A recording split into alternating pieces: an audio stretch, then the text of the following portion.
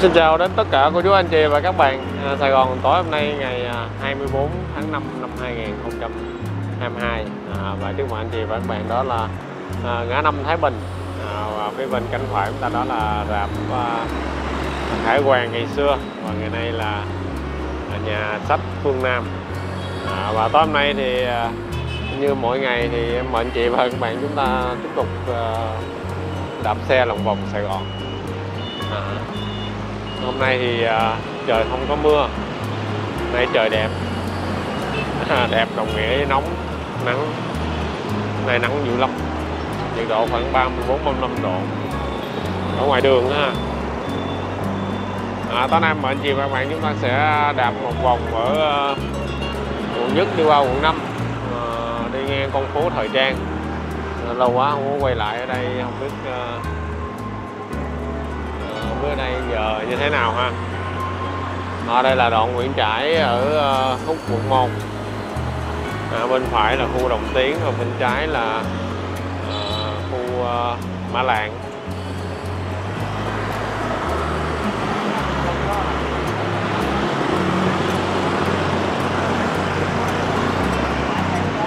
Mùa này thì đối với ngành hàng thời trang thì cũng không có gì hot, không có gì đặc sắc, do nhu cầu mua sắm của người ta cũng bình ổn,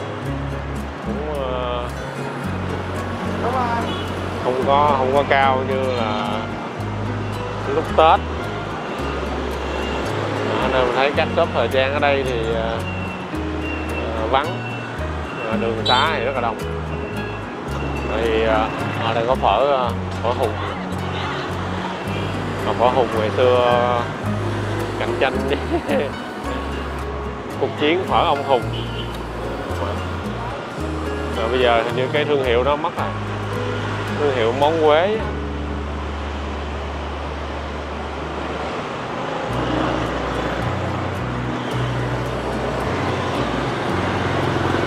Mấy nay trời có bữa mưa, có bữa nắng. Bữa nào nắng quá, nóng quá, buổi tối người ta thường đi dạo một vòng cho nó khuây khỏa, cho nó mát một chút. Bên cánh trái chúng ta đó ngày xưa là rạp Quốc Thanh, và ngày nay là Cinesta, rạp chiếu phim. Kế bên là trường Đức Trí.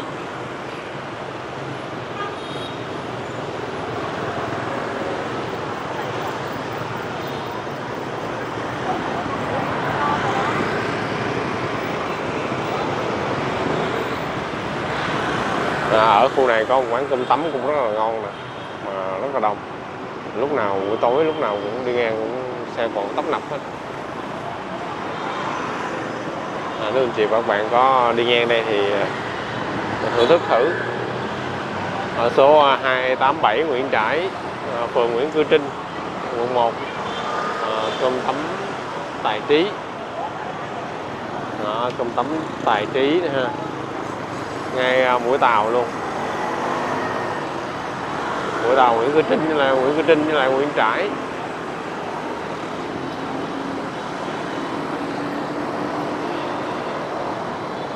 Bạn đồng nhỏ với Nị thì ở nhà học bài rồi. Hôm nay Nị về cũng hơi trễ rồi, ở nhà với Đồng. Rồi em đi một vòng, bây giờ là cũng 8 giờ. Đạp xe một vòng ở Sài Gòn buổi tối trời mát mẻ này rất là thích ha. Bây giờ đang gió thổi hiu hiu.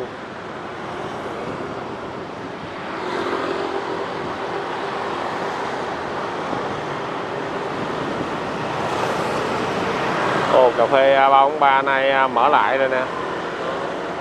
Đi một vòng để cô chú anh chị cập nhật vài cái địa điểm mà thân quen khi mà có dịp đến Sài Gòn chúng ta hay ghé. Cà phê 343 nay mở cửa lại sau khoảng thời gian đóng cửa không biết vì sao. Ở đây nhà hàng lẩu Phương Tông, cơm gà Hồng Xương.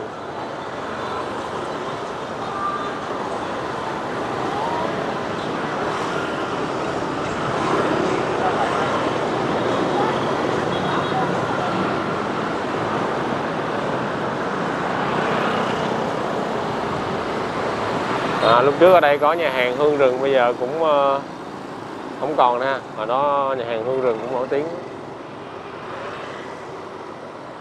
Bây giờ thành khu đất trống rồi. Không biết chuẩn bị xây cái building gì lên nữa nè. Ở đây chắc cái đất của nhà nước quá.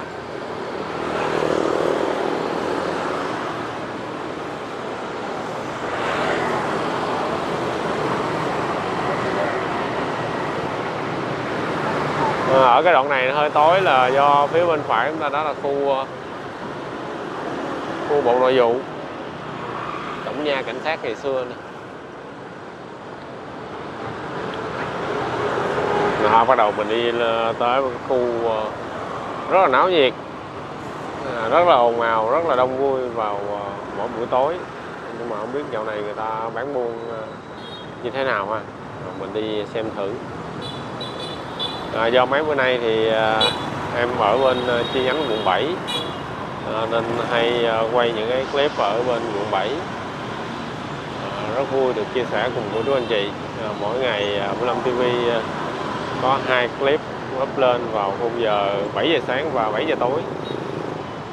Chúng ta đi qua giao lộ Nguyễn Văn Cừ, cũng là con đường Cộng Hòa ngày xưa.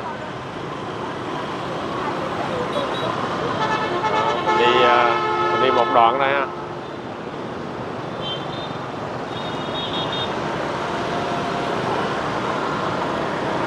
Tới đây là khu bán nón bảo hiểm này.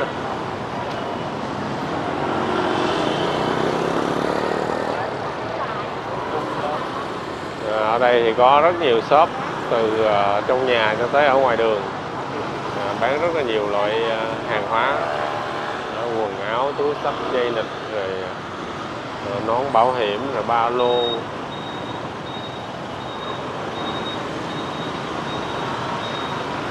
Bên kia đường này nón tay bèo nữa.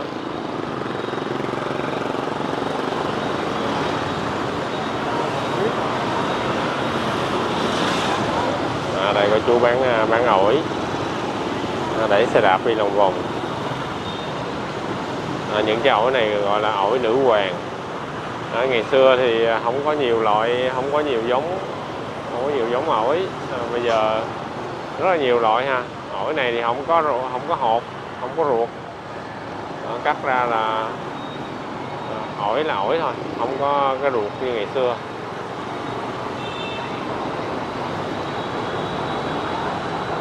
Hồi xưa cắt ra thì cái lỗi bên trong đó là cái hộp không à.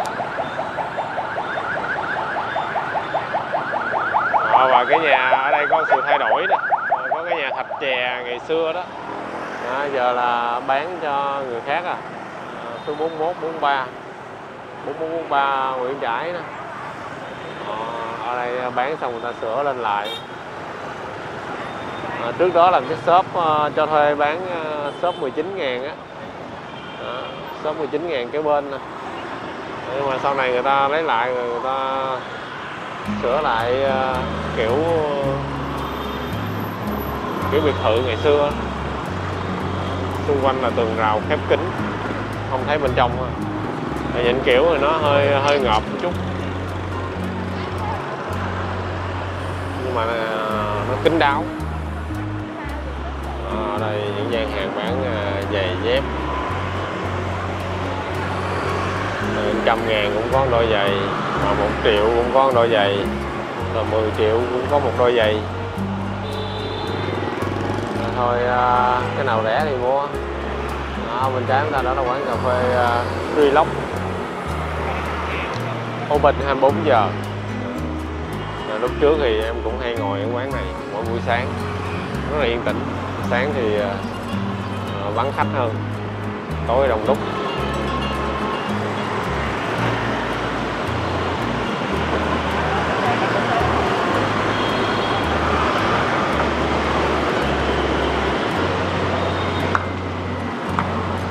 Con đường Nguyễn Trãi này thì chúng ta thấy hầu như là nhà cửa hàng, cửa hiệu san sát nhau, không có cái khoảng trống như là ở bên quận 7 hoặc là ở trung tâm Sài Gòn.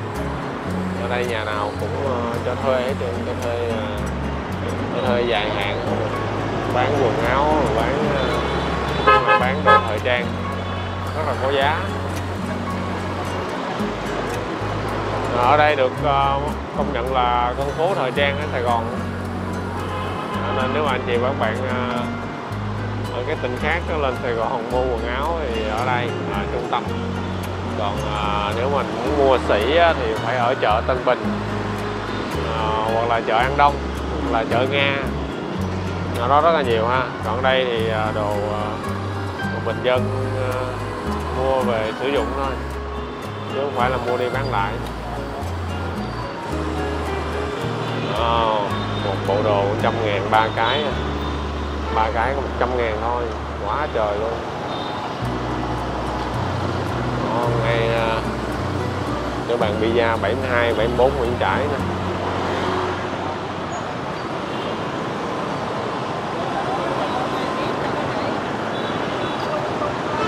Đẩy ra quần sọt đi biển, 3 cái 100.000, đủ sắc màu hết ha.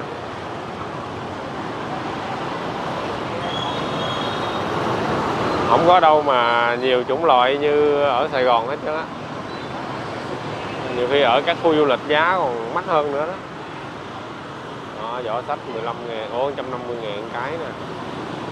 Hiệu Gucci, Chanel hay là đủ loại hết ha.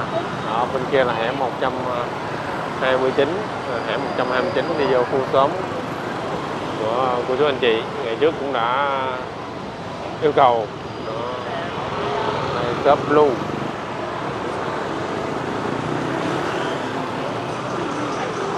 Ở đây áo thun ba lỗ.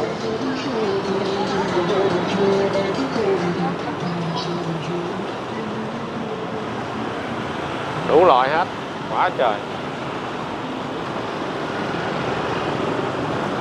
Áo đầm, áo ngủ. Đây đồ nữ, đồ bộ.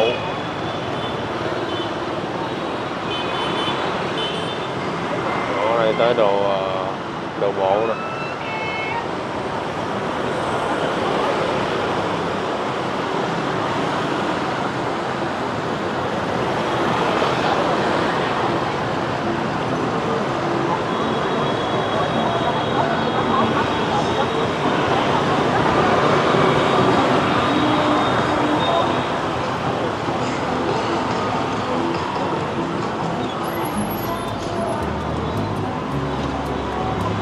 Đây có một shop rất là lớn nè, Blue. Như Blue với Blue and Gen là khác á. Biết có cùng thương hiệu không á?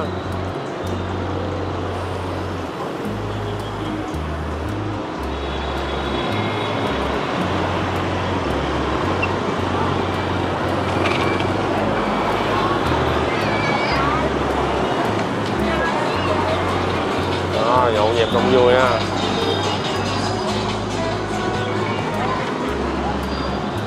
Tưng bừng khai trương.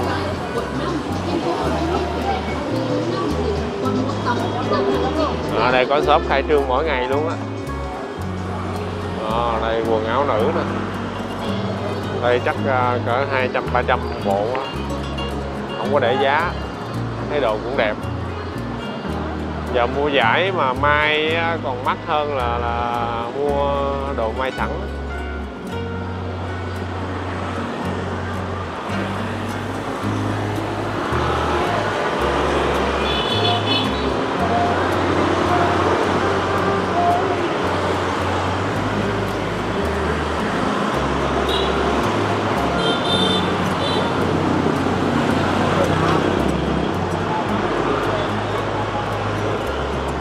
Đây một bộ 80.000, chỉ có 80 thôi.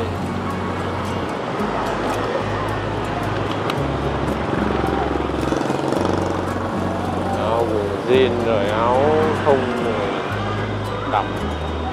Đây dép, dép nữ.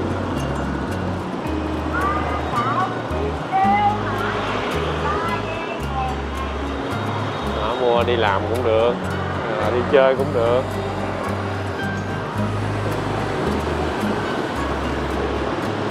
Ở đây shop của Phương Thanh nè, shop cao cao nè, PT 2249A Nguyễn Trải nè.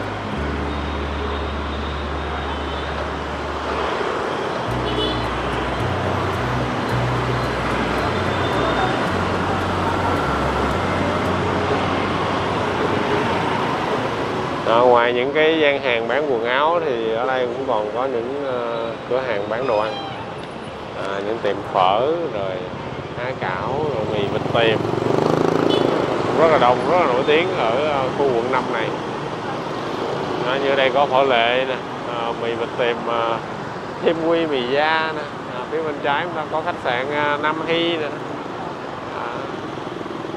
nơi cũng khá quen thuộc với nhiều cô chú anh chị.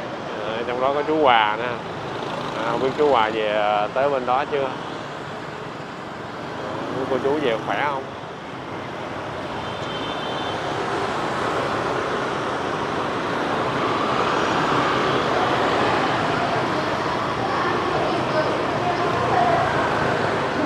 Ồ, đây gì đông vậy?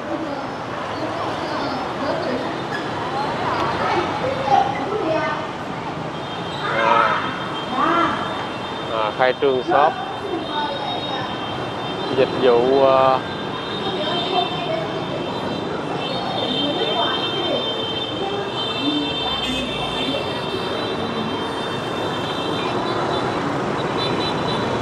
hàng nội địa Nhật.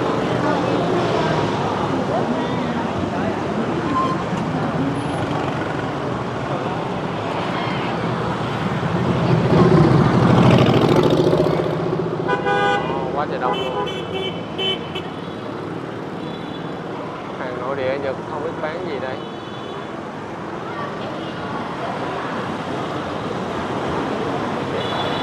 Đông quá à.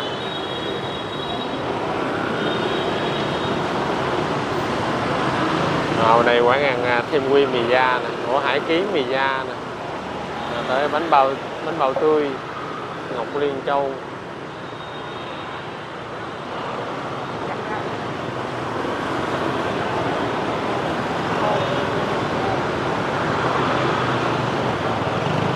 Lên kia là khu bán phở Lệ, rồi thêm quy mì da, thôi quẹo qua con đường Quỳnh Mẫn Đạt đi, ghé chỗ bánh mì Ba Cô, không biết có ngon không để thử ha.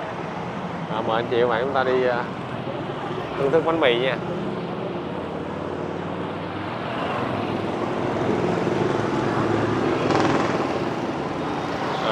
Chúng ta quẹo qua con đường Bùi Hữu Nghĩa.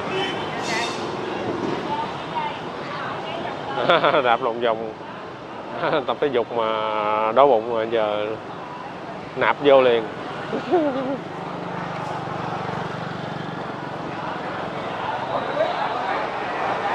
Buổi tối quán nhậu trên con đường Bùi Hữu Nghĩa đông vui tấp nập ha. Đây chúng ta quẹo qua Phan Quang Trị.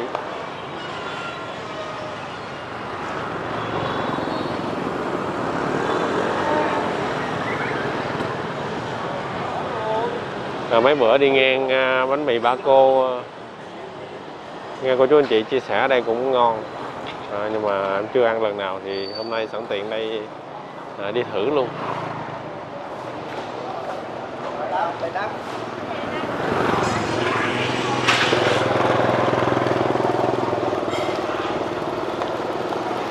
Đây là con đường Phan Quang Trị về đêm đây.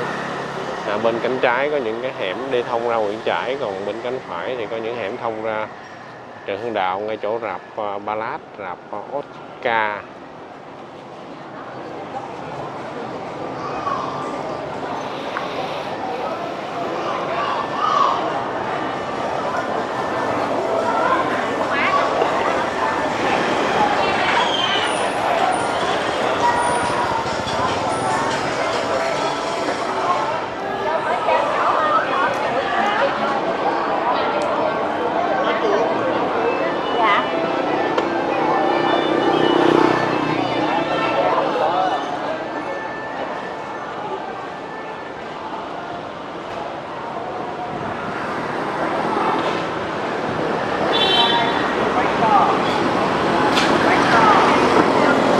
chúng ta quẹo phải nha. Bánh mì Ba Cô gần với chợ Hưng Đạo, nằm trên đường Quỳnh Mẫn Đạt.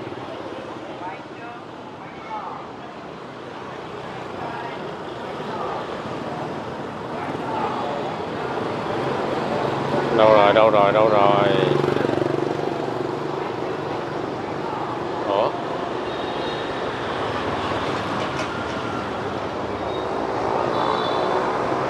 Sao không thấy ta? Để em vòng trở lại coi. Ôi bữa đi ngang thấy mà ta.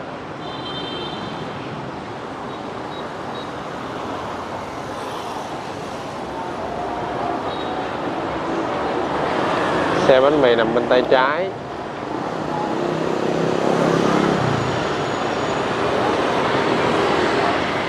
Đó, hay là nghỉ rồi.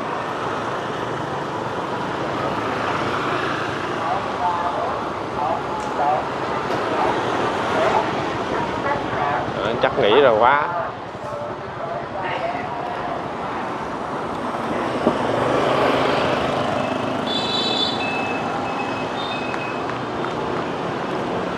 Thôi chắc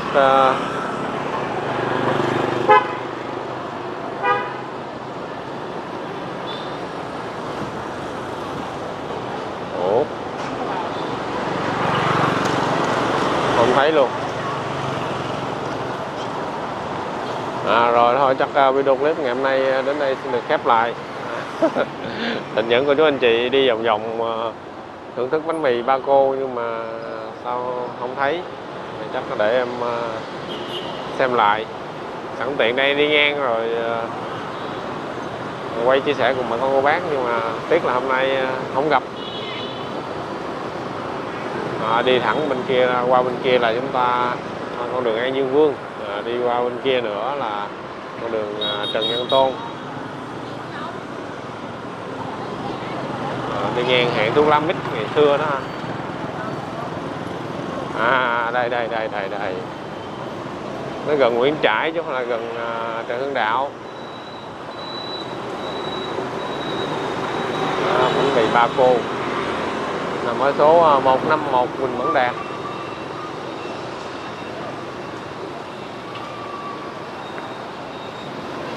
Dạ. Thôi chú chạy mình qua đường mà chú chạy dữ.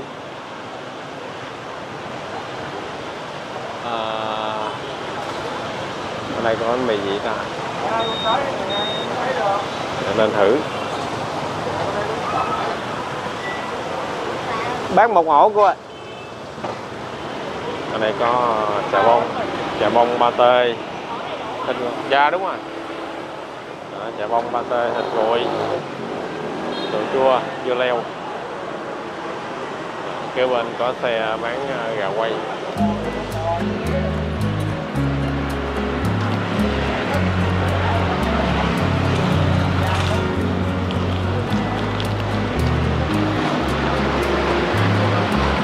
Nhiêu tiền con?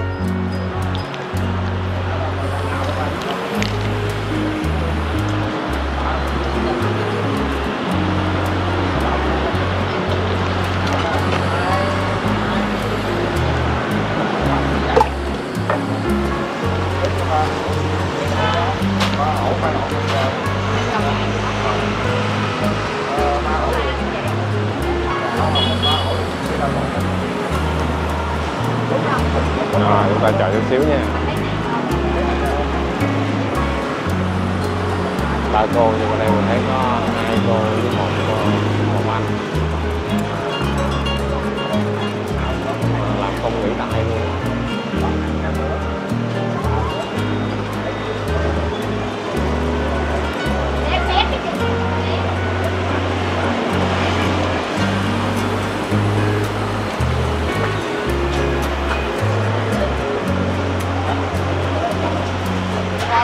Nhiêu tiền vậy? Hả? 25. Thôi từ từ nha, mình trả lại từ từ. Dạ không sao. 3 ổ hết phải đủ. 25.000 một ổ.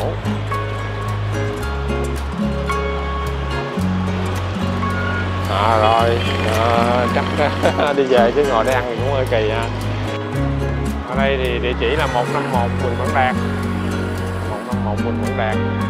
Em nhớ lầm là gần Trận Đạo mà không phải, là gần Nguyễn Trãi mới đúng. Rồi một lần nữa xin cảm ơn cô chú anh chị và các bạn đã quan tâm theo dõi, đồng hành cùng VINH LAM TV. Nhân đây em cũng xin cảm ơn đến toàn thể cô chú anh chị đã quan tâm ủng hộ. Rồi bây giờ thì xin chào và hẹn gặp lại. Một lần nữa chúc anh chị và các bạn lúc nào cũng an lành, hạnh phúc, nhiều may mắn trong cuộc sống.